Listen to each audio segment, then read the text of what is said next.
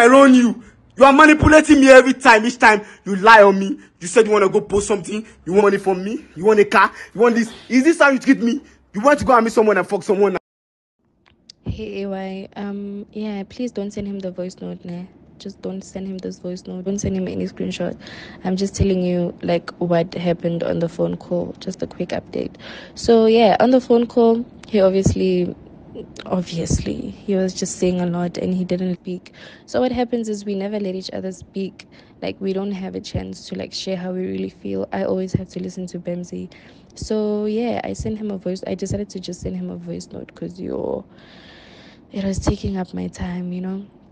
So yeah, I'm really sorry, hey, for putting you through this, like the whole day of you having to beg me. Like I'm so hurt. I was so hurt. So please forgive me. I can do anything to make it up to you. Please find it in your heart to forgive me. I will withdraw the case definitely, but I just wanted him to listen to my voice note and call me back so we have a conclusion. And then yeah, but I'm sorry. Like I feel so bad. Like, you know what, I feel extremely bad. Like I don't even know what to do with my life right now. I feel like a bad person. I feel like an evil person for doing what I decided to do, you know, and I'll never do it again. It was just out of anger. So yeah, just don't send him the voice note though. Just know that I'm sorry because this is a personal voice note from me to you, right? Now, this is the boring part, honestly, about these influencers or celebrities. They use their following or, you know, because they are popular and they have a lot of fans, they use their fans to hear justice for so and so. After that, we only find out it was false. Now, Musa was like, on Wednesday, Bemsy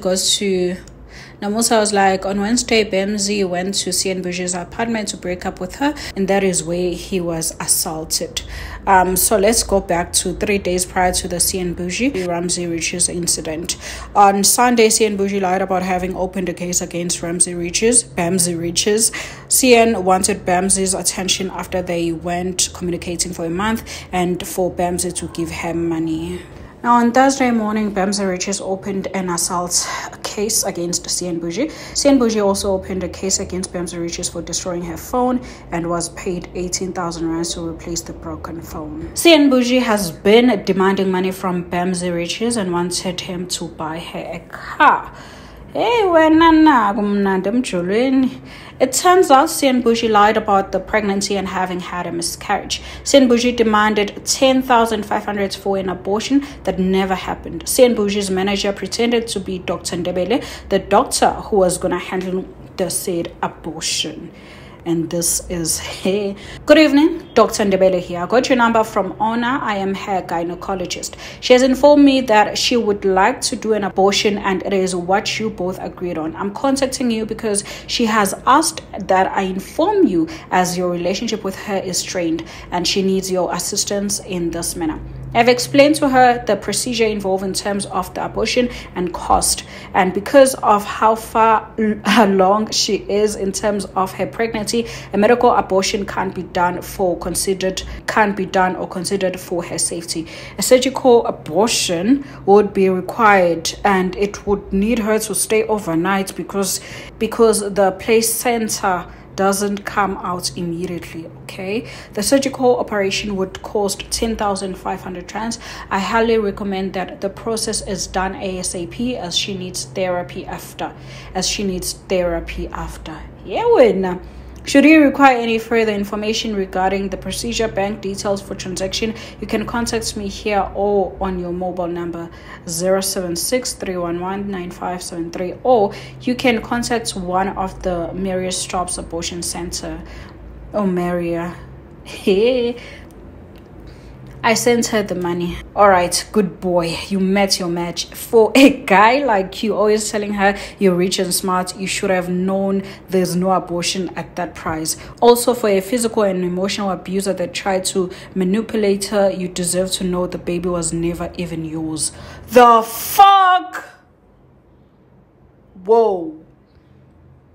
Okay, there's definitely something wrong with this girl and the cycle. Do let me know, guys, what you think in the comment section down below. Yes, All I can say, honestly speaking, guys, is it's all fun and games until it really happens to you. So imagine this thing happens to her and no one believes her because she has lied so much. Hi, there's definitely something wrong with Cyan Boujee. There's definitely something wrong with her because no normal person would do this. What the F? Hi.